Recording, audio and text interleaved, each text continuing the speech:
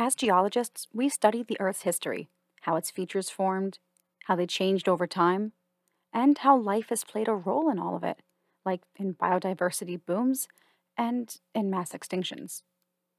Life has faced threats again and again for billions of years, like the end Cretaceous mass extinction that famously spelled the end of all non avian dinosaurs, or the end Permian that took out roughly 90% of all species on Earth. But I want to talk about another one of these challenges that's happening right now in the modern day.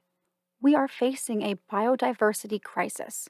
Every year, more and more species become endangered or die out completely. And this has been happening for the last 200 years, and we're pretty sure humans have a lot to do with it, whether it be from pollution, loss of habitat, or any of the other environmental effects of man made climate change.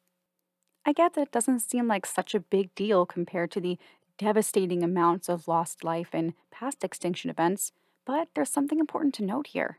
Mass extinctions are slow, and while there's a lot of estimates for how long the end Permian actually took, some of the shortest ones are still over 100,000 years. That's a long time for species to evolve and adapt to all these rough changes in their environment, and for some of them, it still wasn't enough time and they went extinct. Today, all these endangered species don't have time like that. While around 1 million are already facing extinction, it's estimated that nearly 40% of all species on Earth may become critically endangered or completely die out by the year 2100. That's 77 years, literally just a few generations away.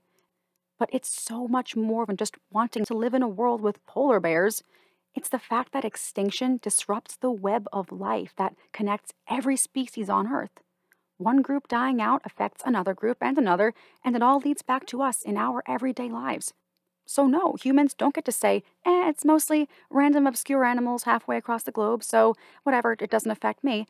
Because this isn't something that we're just watching off in the distance from the comfort of a rocking chair on our porch. It's a fire in our own neighborhood that's burning up the cul-de-sac. And when our neighbors, all the other life that we share this planet with, are gone, who will be coming over for a barbecue? Whose pool will we play in? Whose lawnmower will we borrow? Well, we don't have to worry about that last one because soon enough, that fire is going to come creeping up our pretty perfect lawn right to our front steps. We would be next. And that's why action has to be taken now to prevent disaster, not just for us, but for our beautiful neighborhood we call Earth and for the community that lives in it. But we can't do it alone.